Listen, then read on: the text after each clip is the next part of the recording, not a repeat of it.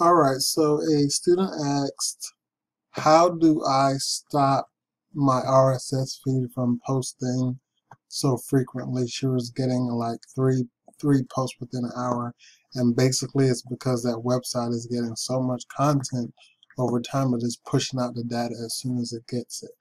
I would say not to worry about it because basically you're still pushing new relevant information. You're still using the keywords. So this is based off of setting it and forgetting it and not falling in love with what your page looks like and how many posts.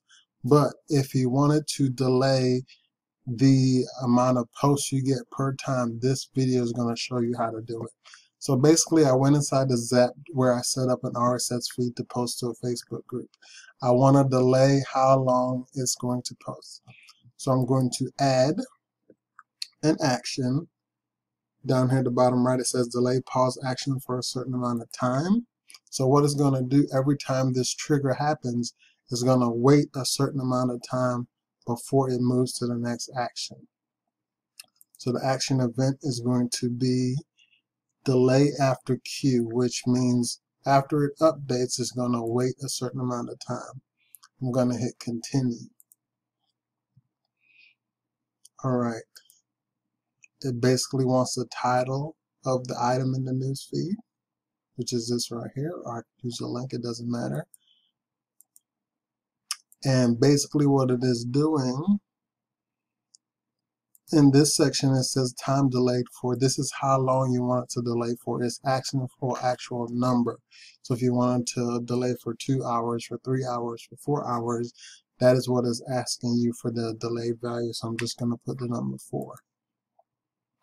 When it asks for delayed unit, time delayed for unit, is saying, okay, for this number at the very top, how long, what does this number here represents?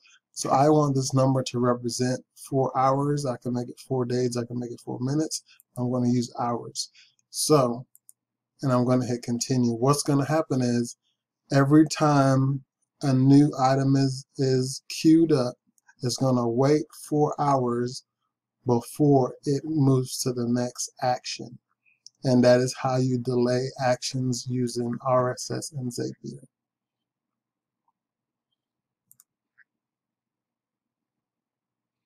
And always make sure your zaps are turned on, and that is how you regulate your time from a new item coming in your RSS to the time it gets posted on your Facebook page. Also, if you're using a social media management tool, they can do it automatically for you because they will post only when you set it to post. So that is another advantage of using a social media tool versus using Zapier. But if you're already paying for Zapier and you don't want to pay for another tool, this is how you do it.